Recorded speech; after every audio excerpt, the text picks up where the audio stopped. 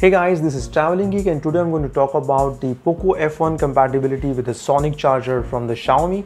This is the latest launch in India by Xiaomi India, and this is the 27 watt charger basically launched for their Redmi K20 Pro, which accepts the 27 watt of input.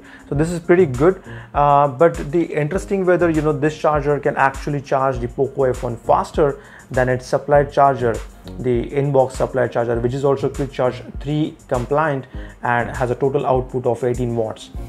You can see the, I hope you can see, yeah, you can see the exact output here. 5 volt 3 ampere is a base, 9 volt 2 ampere, that's 18 watt, and then we have a 12 volt 1.5 ampere, which is again 18 watts. This is made in India and this is basically a POCO stock charger. This also comes with a quick charge 3. You can see here it's a quick charge 3 ready. So this charger takes to charge POCO F1, which is currently running the most up-to-date software. I can show you just here.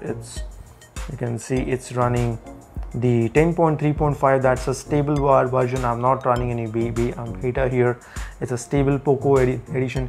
So the standard charger takes 2 hours and 5 minutes from 0 to 100 to charge the POCO F1's massive 4000 mAh battery. I again discharge the POCO F1 to 0 and then I charge with the sonic charger. Then it took exactly 1 hour 45 minutes. I checked out the voltage and the ampere, the maximum voltage and the ampere the POCO F1 could handle when I used the sonic wall charger, and that was basically 7 volts and 3 amperes, so it equals to 21 watts. So the POCO F1 is also quick charge 4 plus certified device according to the Qualcomm. You can see the device has been specified over there in their list for the quick charge 4 plus certified phones, and that's a pretty good thing actually. So I'm quite happy about this, that you can still save 20 minutes compared to the stock wall charger, which is supplied in the box, using the sonic wall charger by the Xiaomi. As you can see, this is a very big device compared to the the supplied charger here. You can see the ratings on this. I hope, yeah, it's a 5 volt 3 ampere, that's a 15 watts base. Then we have a 9 volt 3 ampere, that's a 27 watts, and 12 volt 2.5 ampere.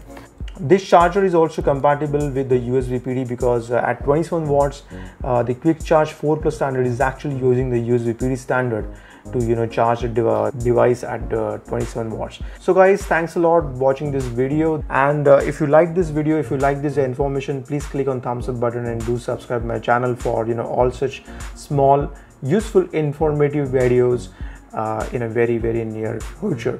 This is a TravellinGeek and I'm signing off. Thank you.